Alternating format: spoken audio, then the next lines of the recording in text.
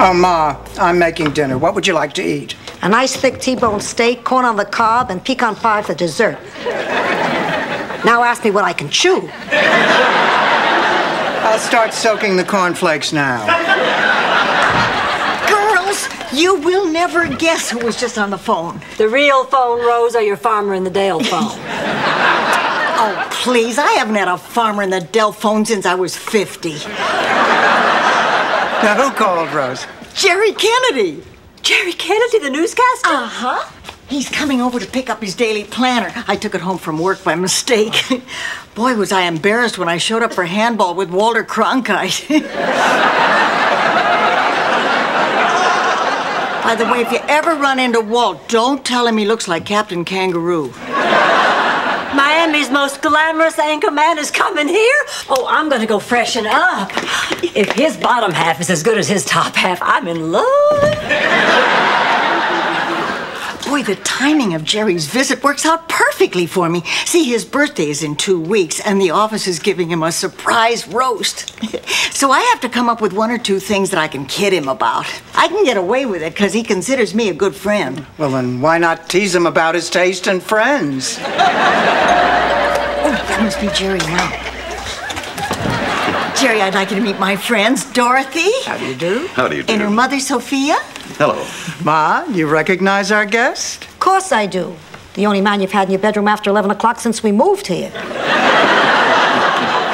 Jerry, I'll get your planner. Watch this, Dorothy. He won't even know I'm fishing for info. You know, Jerry, when I was a little girl, my father misplaced his daily planner, too. It was when we were on the way to the state fair. Speaking of state fairs, is it true that you're cheap?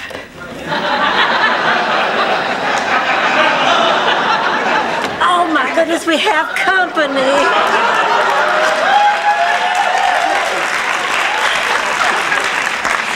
Just so embarrassed to be seen in this old thing. Don't worry, Blanche. The dress covers most of it. Jerry, I'd like you to meet my roommate, Blanche Devereaux. And Blanche, this is... Oh, but you don't have to tell me. From the Gulf Coast to the Atlantic, from the Keys to the Okefenokee, with the 11 o'clock news, this is Jerry Kennedy. Well, I'm flattered. From the pit of my stomach to the porcelain of the bowl. There isn't an evening I miss one of your broadcasts, Jerry. I just love that in-depth location piece you did on the homeless. Oh, thank you very much. My agent said if I hadn't referred to them as bums, I would have won a Peabody. Wow. So, Jer, ever dress up like a horse?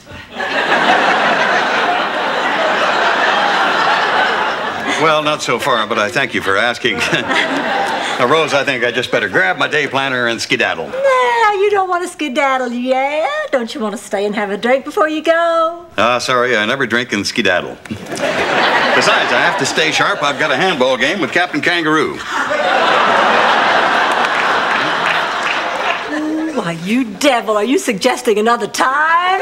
Just name it, I'll be there. Well, tomorrow at 2:30 at the Empire Lounge. Well, sure, why not? I'll see you there. Oh, Jerry, do it just once for us. Well, okay. This is Jerry Kennedy saying good night, and remember, wherever there's news, I'll be here.